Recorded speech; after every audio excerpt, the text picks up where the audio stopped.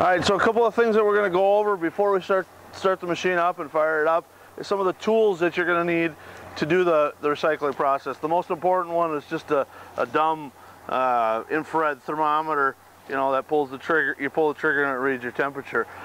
Today we're at about 34 degrees here in Minnesota. It's a nice balmy day for December, but that's the other neat part of this machine is we can make hot mix material 365 days a year, 24/7, with materials that you could probably get for little or nothing if you don't already have them.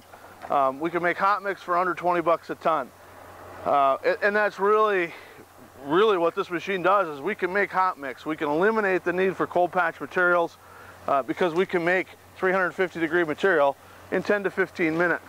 The other thing that you really need to make good quality mix is some additive.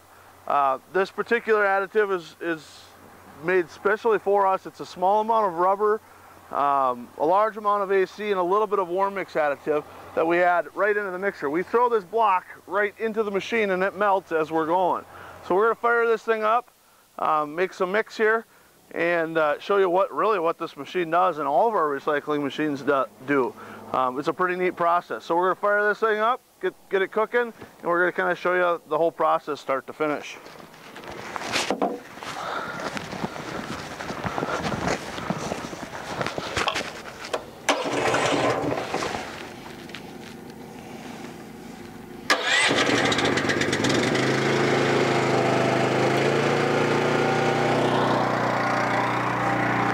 So first, obviously, we fire up the engine. We got to get some horsepower going, and we're going to turn our conveyor on.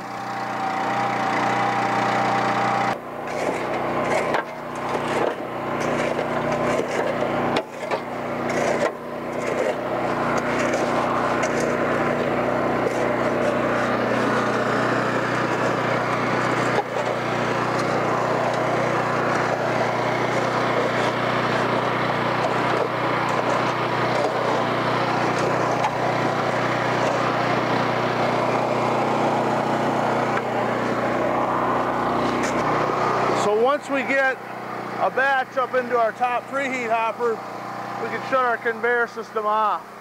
From here now, we're going to start the mixer, get it mixing, start the burner system, and then drop the material down inside there. So the mixer turns in two different directions. I'm going to stop it so you can kind of see what it looks like. So obviously when we're in reverse, it acts like an auger and it discharges. When we're in mix, it just scoops it and lifts it and dumps it back in. So I'm going to have the camera stay here now. I'm going to slowly drop the material in the top bin.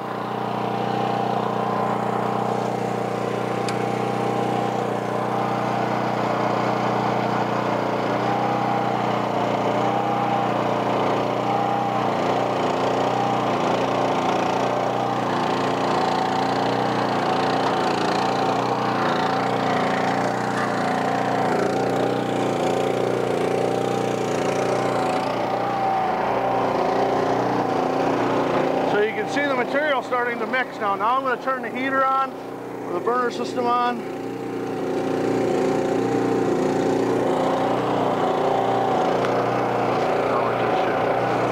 So now I'm just going to hit the reset button, which starts it back at 0. So right now you can see we have it set for 16 minutes. We're going to fire for 16 minutes, and at the end of 16 minutes the burner's going to shut off.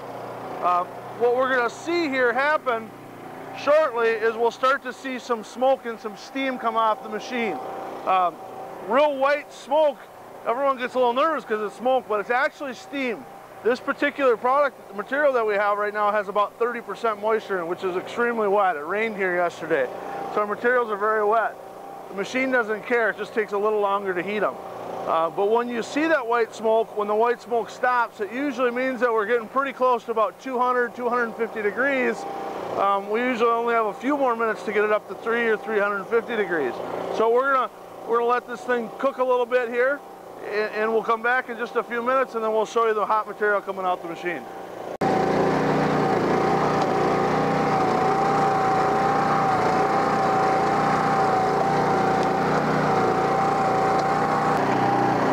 We're gonna check the temperature now. I know our batch isn't done, but I want to check this, so I'm just gonna take and shoot that down inside. Now you'll see all that moisture, all that steam coming out of there.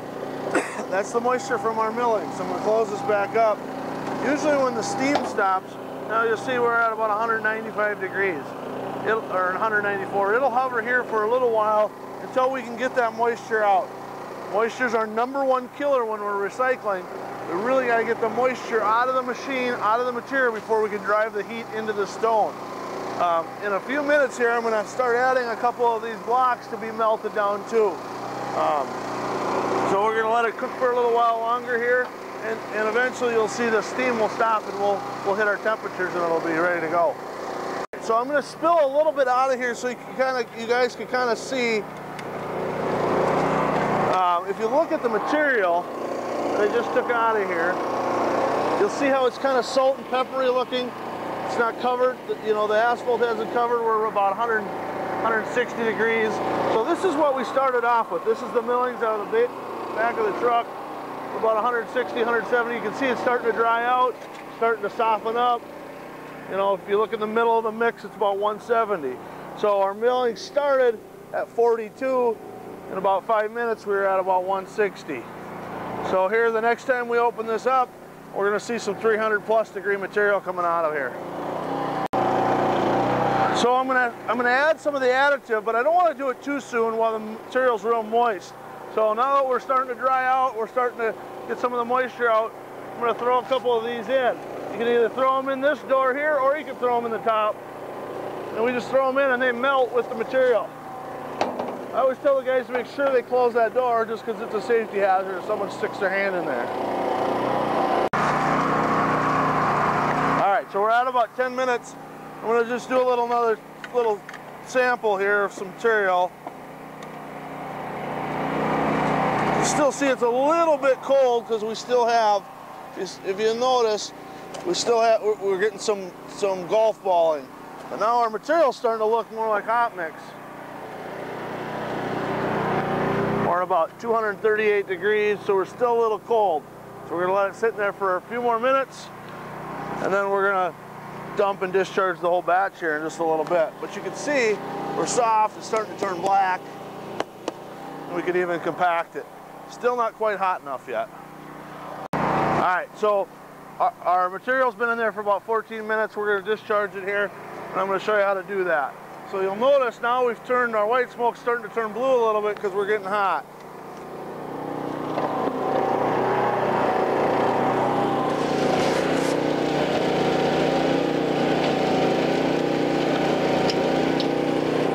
So I'm going to just stop this so you guys can see.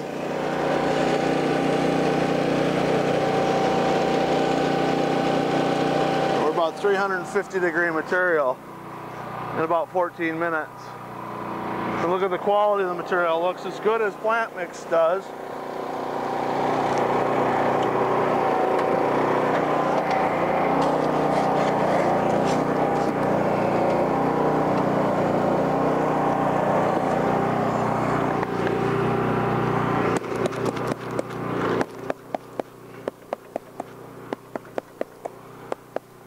So as you can see, that's high quality mix. Now here we added about 4 pounds of that additive oil, which is mostly AC, with a little bit of warm mix so that the shovel's nice. Now the other nice part of this machine is when we're going from pothole to pothole, we just leave it in the machine, we close the door. So it's kind of like a hot box and recycler all in one. So you can see it's good and hot.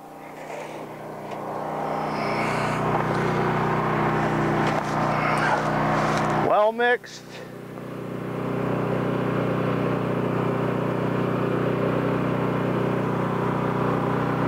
.350 degree asphalt.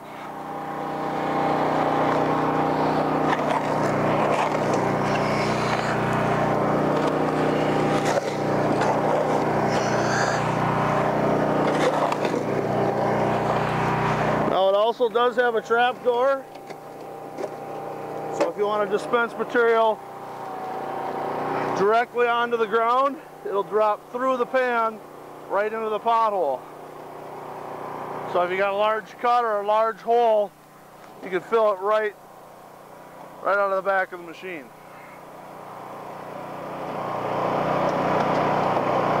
right now we're turning the mixer in discharge, which is augering that material out.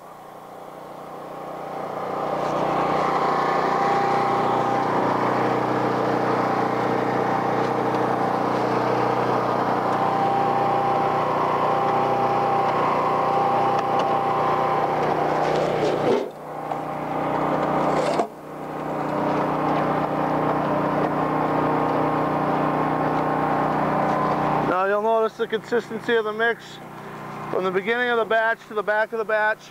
With a pug mill style mixer, that's the one thing you don't get is segregated materials. It really does mix it very, very well. You will from time to time get some stone that's maybe a little bit too big for pothole patching, but that's okay. You just throw that in the dump truck or you put it in the bottom of the hole.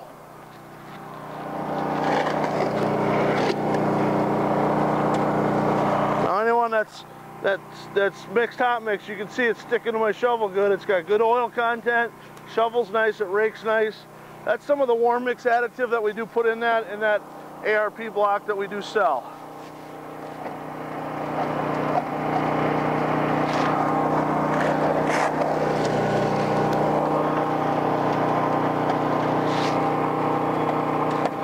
So everyone always asks me, what's the cleanup on the machine?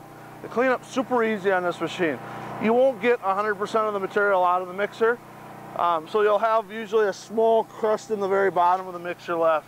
So tomorrow morning when we go to fire this machine up, we're going to heat it up for 3-4 minutes without turning the mixer on. We're going to turn that mixer on and it'll kick out that little bit of residue that was left from yesterday. You know, the machine reheats asphalt, so if there's a little bit left in the machine, it'll just reheat the asphalt.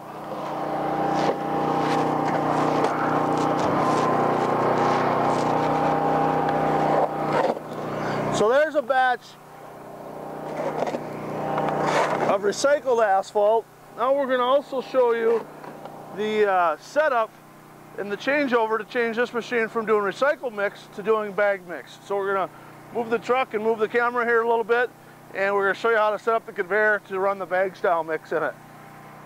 Alright, so the guys are going to switch the conveyor over here. We're going to take it from using it for millings to go into the bag style material. So we've got the forklift out here. You can use a bobcat or anything. The conveyor is kind of heavy. There's 2 bolts that hold the main conveyor down at the bottom. They're going to take those off first, and then we're going to take the chute off also so that it'll accept the bags. So these guys are going to show you how quick and easy it is to do it.